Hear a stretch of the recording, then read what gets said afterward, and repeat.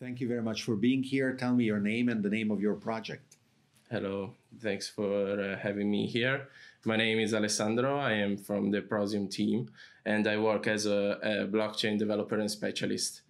That is a very precious and very valuable role. Yeah. Tell me about Prosume. What does Prosume do? Well, Prosume aims for one main objective. Their main objective is to achieve decentralized power distribution across multiple peers. What we are going to do here is target the peer-to-peer market and make the people to really share the energy they produce and consume. So this is the name Prosume, and the name of the users are the prosumers. Now, there are a lot of projects around the world that say that they want to do that, but very few that actually do that. Are you in the first category that only say, or you are in the second category that also do? I have not the presumption to say that we are in the second category, but I will try to say that. First of all, you have to address the problems in this field. One of them is that the energy aggregators don't know how much energy to put every day for consumption of the people, because the energy during the day is not the same, and an amount must be provided to serve all the customers before having a drop down in current. So you need to be sure to serve the maximum power to all the people. With Prosume, we are going to address an optimization. Thanks to blockchain technology, we are going to address another kind of payment cycle from 90 days, which is the average for all providers, to 15 minutes, which is kind of amazing. What we are going to do is to have lower cycles so energy aggregators can adapt in more smart ways to provide energy in a 15-minute time frame instead of 90 days. So they don't have to buy energy in bulk, for example, but they can provide it every 15 minutes and optimize a lot of their costs. Blockchain is about decentralization. The traditional energy production and distribution network is very centralized. So how do you help or how do you accommodate these two different topologies? Okay, first of all, blockchain is about decentralization, so that is correct. But there are other technologies like distributed ledgers who allow to parties that do not cooperate normally with each other to do that in a semi-decentralized way. In fact, I would not talk about centralization or decentralization. I would rather talk about degrees of centralization or degrees of decentralization. Depends on what you want to say.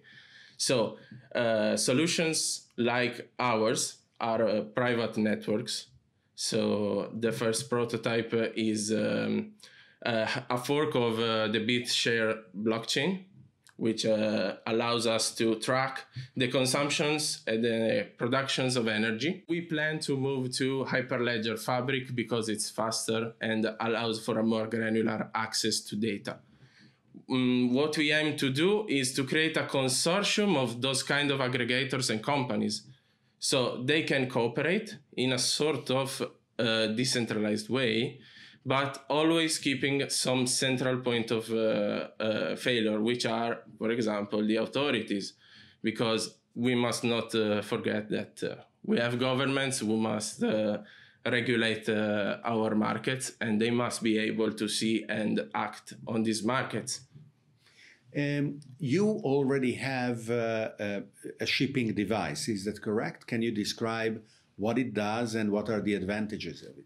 Yeah, we have a product in place already, which is the Eugenio, which is an IoT device made by Evolvere, a company from Naples, which enabled us to partner with and deliver this IoT device to over 3,000 of home around Italy. Those houses are powered by solar panels, so it's even green energy. And this is the perfect use case for our approach, because every house produces and consumes energy, and they share, resell, and trade their energy in a peer-to-peer market.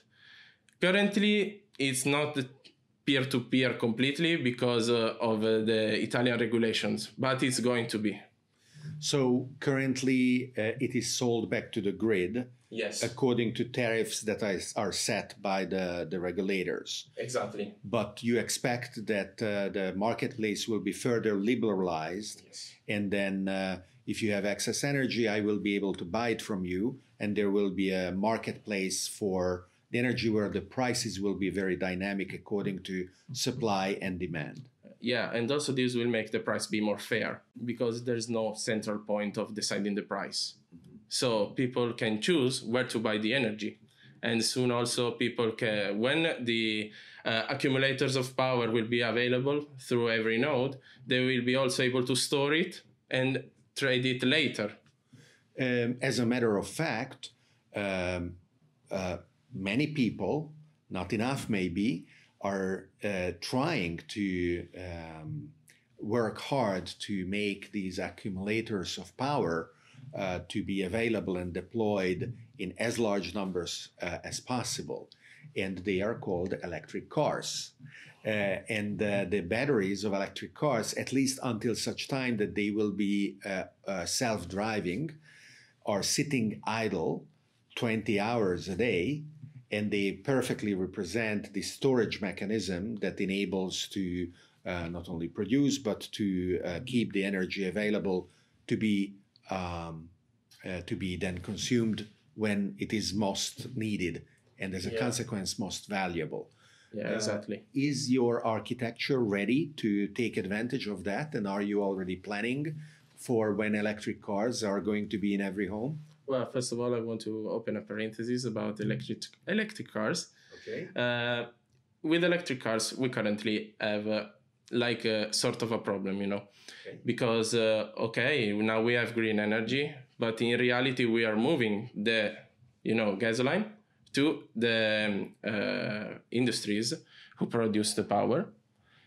And this is, I think it's a little step, but something more has to be done, because we need to be able to inject into our cars green energy. So we must be able to choose where to buy the energy, and then we fall back to our situation where we can choose where to buy our energy in a peer-to-peer market. So there has to be a green energy generation, free energy distribution, and then a green energy storage. Yes. Which is represented then by the cars. Yes, this is the ideal model we are going to pursue, and we are going to try to develop. Okay. So what are the next steps that you are planning, new features that you are introducing on the platform? Okay, so the current set of data we are going to collect will allow us to have big data clusters, which will be available for analysis. And this will drive to an even more optimization of costs.